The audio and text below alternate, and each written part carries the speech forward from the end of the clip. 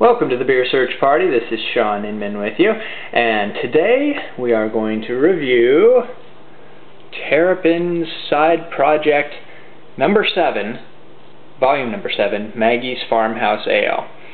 Now, the Terrapin people over in Maryland, obviously, because of the Terrapins, they do special side projects, like the label says, of stuff that's out of the ordinary, unusual, stuff that they've always wanted to try to do, and just little larks that they want to do that they can't usually do with the normal brewing operations that they have there.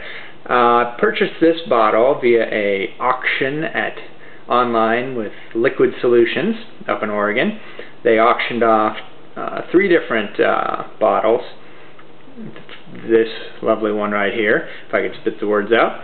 They also did a Shorts Brewing Porter, and then the piece de resistance, the one that I could not afford to even think about putting a bid down on, was 3 years of Three Floyd's Dark Lord.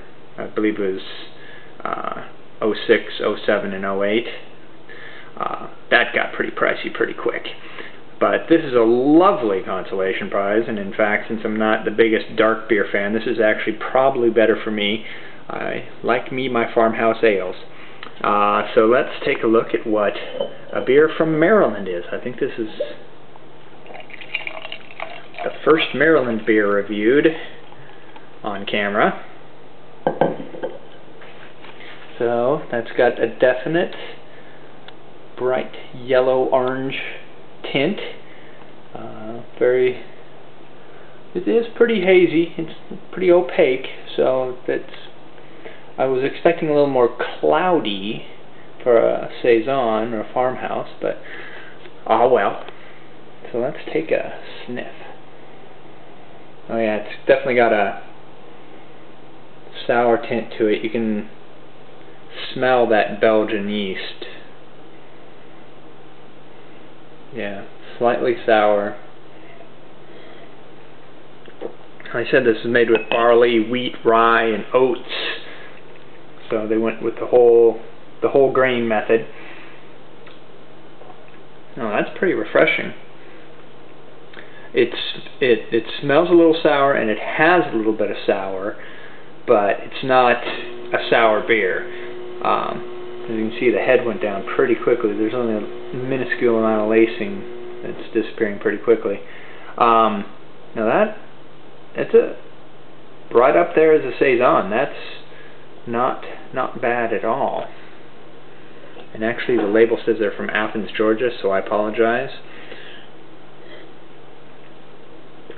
I just assumed that if it had a Terrapin, that it was Maryland. Either way, I haven't reviewed a Georgia beer either on video, so no, it's interesting. It's got a little acidity to it, the sour. Not getting too much spice. No,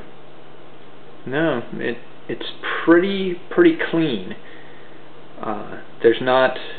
It's not a super complex style for sure, but I mean, this is pretty much what you would get as a Farmhouse Saison. This is pretty much spot on style-wise.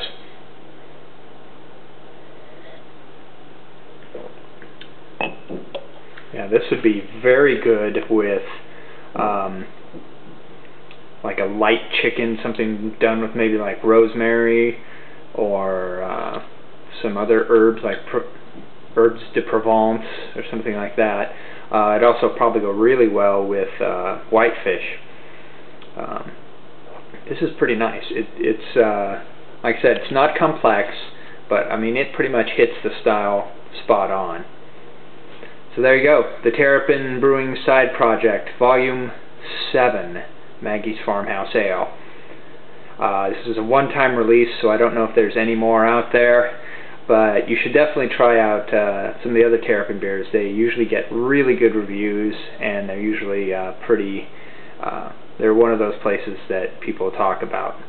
So if you can, get your hands on some beer from Terrapin.